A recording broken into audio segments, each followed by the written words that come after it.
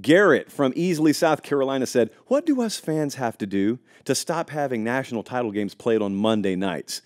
This is a basketball thing. This is a college football thing. No one likes it. Have you ever, guys, I mean ever, met anyone who likes this, who likes national title games being played on Monday nights? Forget about basketball for a second, because basketball, at least that happens on weeknights. No college football games happen on Monday night. And then all of a sudden, this group of folks wearing $2,000 suits says, hey, wait a second. We got data. We're here with data. We talked with the consultants who could not tell you UNLV's mascot to save their life, but they have consulted us, and they have told us that Monday night, that's the night for college football's national championship game. Well, I would counter with this. No, it's not. No, it's not. Now, there are several things that go into this, as we all know. The first question was, what can you do as a fan?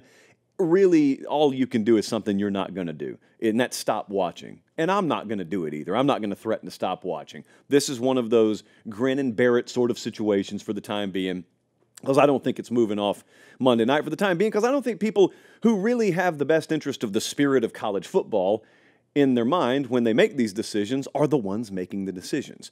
Now, that's an argument, that's a chorus that a lot of us have sung for a long time, but the other part of this is, as you know, there's a lot of data, there's a lot of research that goes into this, but also there's an elephant in the room named the NFL. And this is where I have a growing problem with the way college football operates. College football operates at the behest of the NFL on nearly every front. You're already a feeder system. You serve as their minor league system. You're also the equivalent of a multi-billion-dollar marketing machine that makes every guy that's going to one day play in the NFL be a household name before the NFL ever gets their hands on me. Can you imagine that? Imagine the gift that college football is from a developmental and marketing standpoint to the NFL.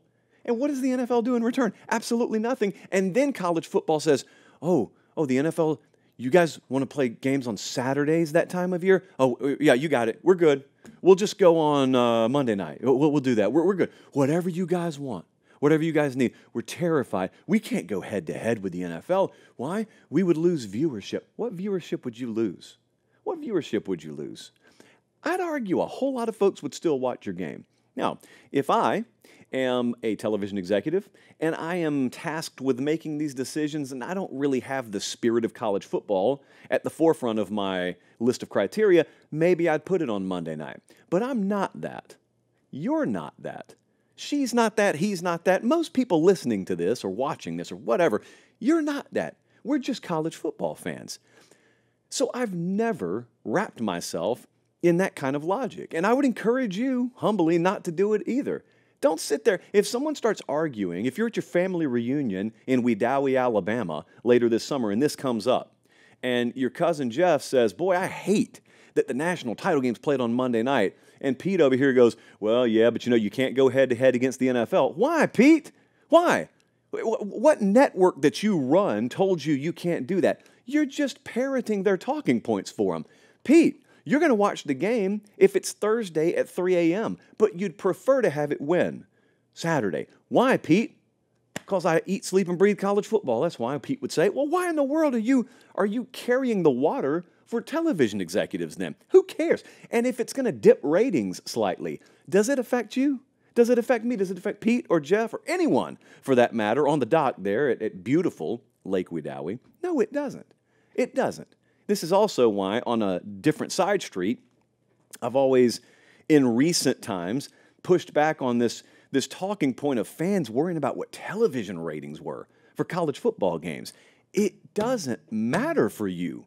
It matters for a small, small group of people. And you know what? Even further down that road, and I'm going to end here because we have had a very, very spirited start to the pod today.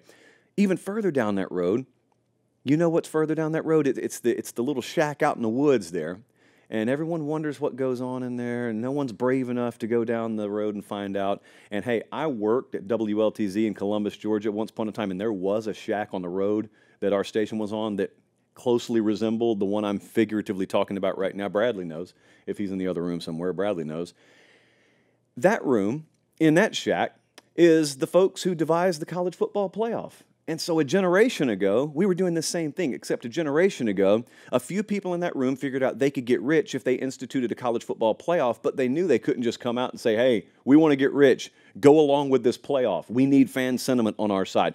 What they needed to do was convince you college football's broken, college football needs a playoff, and it worked. And so they didn't have to do their marketing fight for themselves. People in the college football fan sphere did it for them. And I hate it. And I was drawn in. That's why I take it personal, because I was a sucker back then. I fell for it. You know, I went along with them. I had the hook. You hear that? If you're listening on pod, I had the hook squarely in my lip, but it will not happen again.